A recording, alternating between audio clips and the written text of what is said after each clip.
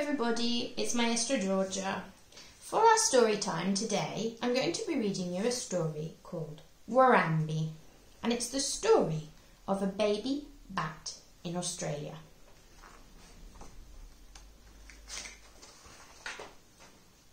Deep in a forest, hidden in a warm, dark cave, a tiny bat was born. Warambi was no bigger than a bean. Her eyes were sealed shut, and there wasn't a scrap of fur on her body. By day, she drank her mother's milk, or she slept, folded in her mother's soft wings. Every evening, the mother bats slipped outside to hunt for insects. The pups stayed in the cave, squeaking and squabbling. They crowded together to stay warm. Surrounded by her colony, Warambi was safe. Warambi grew bigger. Her eyes opened. Chocolate-covered fur covered her speckly head and body. In the safety of her nursery cave, she practiced flying with the other pups until she was ready to go outside. Warambi's heart beat quickly as she flew into the night for the first time. She made sure she stayed close to her mother. She learned to see with her ears by making high-pitched clicks and listening to the echoes as they bounced back. She learned to cruise the sky, searching for moths and beetles and other flying insects which she trapped in her teeth. She learned to sip from the stream by swooping low and dipping her mouth into the cool water. When their bellies were full, Warambi and her mother flew back to their roost.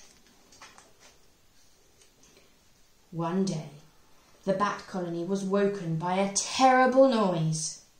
The earth shook. Trees were ripped from the ground and came crashing down. Forest animals fled in panic.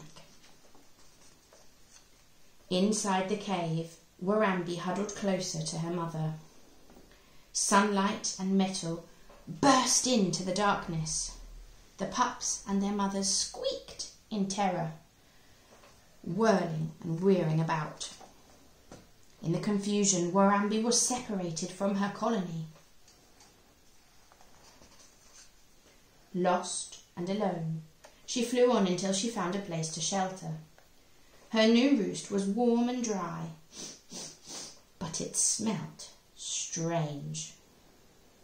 Scary sounds were all around her.